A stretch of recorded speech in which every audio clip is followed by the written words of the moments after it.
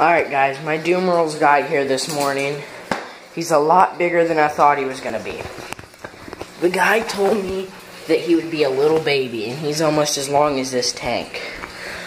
So I'm buying him a big tank soon, like a 40-gallon. I know this setup isn't very good for him. I apologize for that. I'll set it up better when I get the chance to. But for right now, he's fine. So, yeah, I'll get him out. Give me just 1 second. He's a lot nicer than the Savannah. I still wear gloves just in case.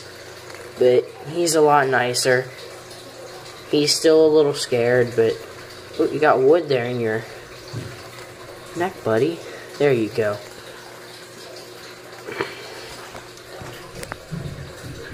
He has tail whipped me before, but he's never bitten me yet. Hopefully he never will. You're okay. He's sitting in his water dish. So, yeah, just wanted to show you guys that. I'll probably put him in the bathtub and let him swim later, because he is a semi-aquatic monitor. He's, Varanus dumerili, or dumerili, something like that. But, he's very pretty. He's cool. So, yeah, I'll make more videos on him later, and I will see you guys next time.